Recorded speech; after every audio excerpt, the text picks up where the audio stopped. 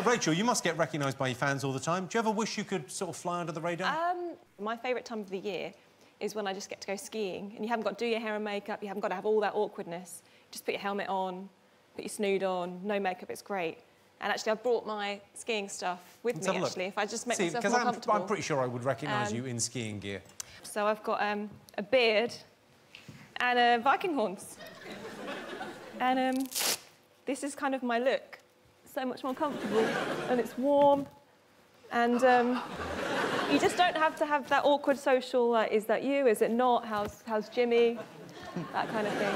That's a challenging